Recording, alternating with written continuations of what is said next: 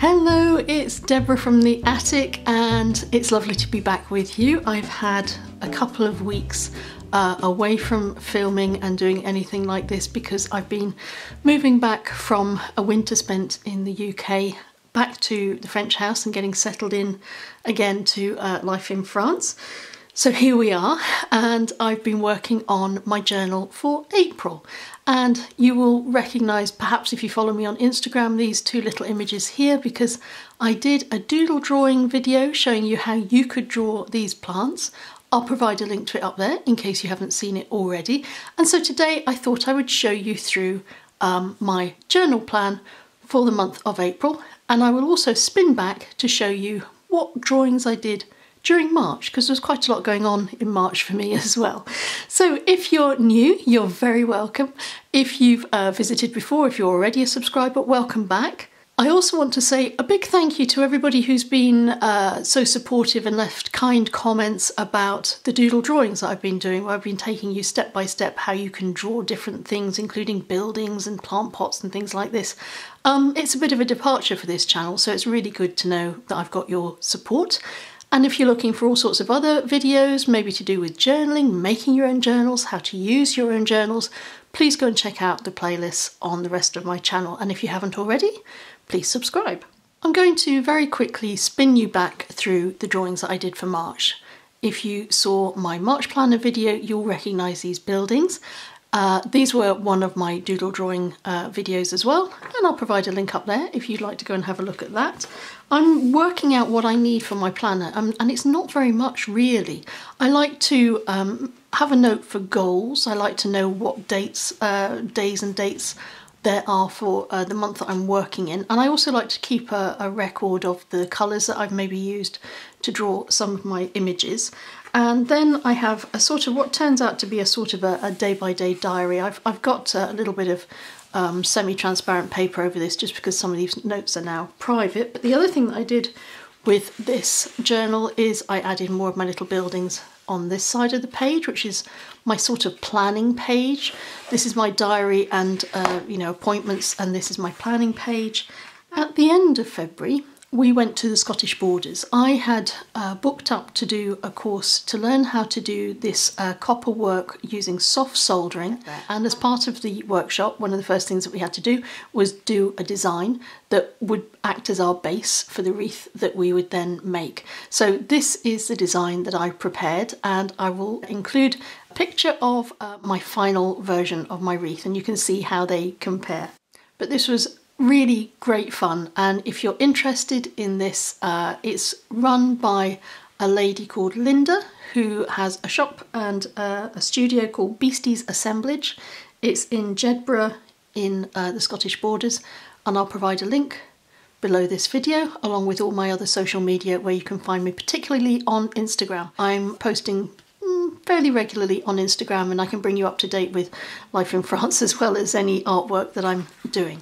I wanted a record of our trip up to Scotland, but I didn't necessarily want to write something down. I like to work more visually. So this is my representation of where we actually went. We crossed over the Scottish border, represented by the dotted line here.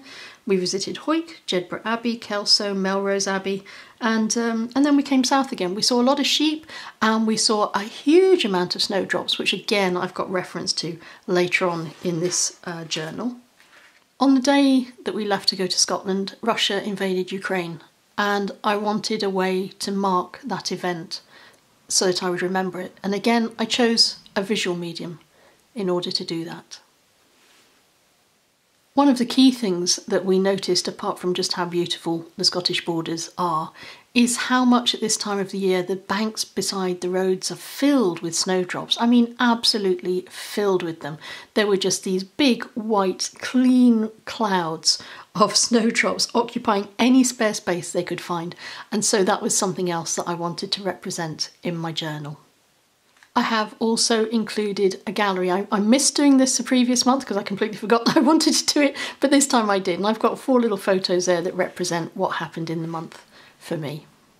And then I decided that I would represent visually our return to France. So you can see us moving from the cloudy north of England and northern France all the way down south to just opposite Bordeaux, where we are based, represented by sunshine, and I hope that that sunshine continues. We are expecting -5 this weekend. It's sort of coming into the beginning of April, so yeah, it's still jumper weather down here.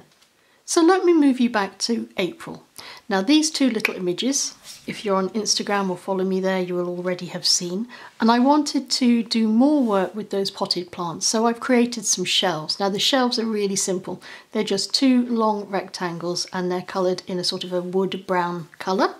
And while I'm talking about colour, let me tell you what pencils I use, because I have had questions about that. I use these Polychromos Faber-Castell pencils. I have several of these. I have quite a big collection of these because coloured pencils is kind of where I tend to start my colouring from. So this is my favourite medium in which to work. It's the one I'm most familiar with. Then I would go to watercolours, and after that I would go to alcohol markers. But these are my preferred way of working in my journal, because although this is a very thick papered Archer and Olive book, and it is fabulous, the paper is so smooth, it's absolutely wonderful to work with. I did try using watercolours on one of my earlier images back in January, and I did find that the paper buckled, even though I was using very, very light water application, and I really don't want that. So for this journal I'm going to focus on using coloured pencils. And for my black lines, I have two sizes that I use. I use an archival ink. This is Pigma Micron, and this is a 005. This is the finest one that I use if I want to add any details. And this is my outlining pen. This is a Micron 01. And they're both in black, and I use them an awful lot. I use them extensively. And they're what I will use to do any writing in my journal as well. One thing I do want to say about these images is I'm not an artist, I'm not an illustrator, I'm just like you, I'm just learning, I'm finding my way through this stuff, so if I can do it, you can do it as well. Do go and check out that video. So my planner for April includes my goals and my video diary. I do try to diarise when I'm going to do my videos, so it helps keep me on track. And then I have my month down here, and I've done a plant in a sort of a macrame pot. And some of the leaves are falling off. And this is just a way of playing around with some of those leafy images and pot images again.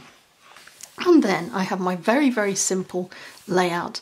So I've explained in the past that I did start trying to do calligraphy in previous journals in previous years, and it just never quite looked right. I'm much happier doing a really simple, straightforward, handwritten font. And then down the side I have the days represented just by their initial letter and the numbers for the dates, and then I put in anything significant that I know is going on in that month. And then I added a little row of pots on this page, which is where I will make notes for things that I want to film, design ideas, and general ideas. And this can be recipes or garden ideas or whatever. And that is very, very basically my planner. And this is what I am finding is working really well for me. It doesn't need to be complicated. I don't have lots of things where I'm detailing a mood tracker or activity tracker or anything like that. I just need to know what's going on day to day, and I need to have a place to drop in ideas so I don't forget them, otherwise I have bits of paper lying around everywhere. And if you're like me, then this is a layout that would work for you as well. Very simple. I've left the rest of this month completely blank, and that's for drawing, because part of the reason for my journaling this year and to keep me on track is to make sure that I do lots and lots of drawing. That's been one of my sort of key aims for this year, is draw more. I hope this very simple monthly layout appeals to you, because sometimes it's easy to get drawn into the detail. One month when you've got a lot of time, you can sit and do all kinds of complicated boxes and track all sorts of things. I just find in real life I don't have the time to do that. So that's why I work on a very simple basis. If this will encourage you to have a go at doing your own journaling, I would be delighted to hear from you and to hear how it's going. So do go and check out my little doodling videos, and until we meet again, stay safe and take care.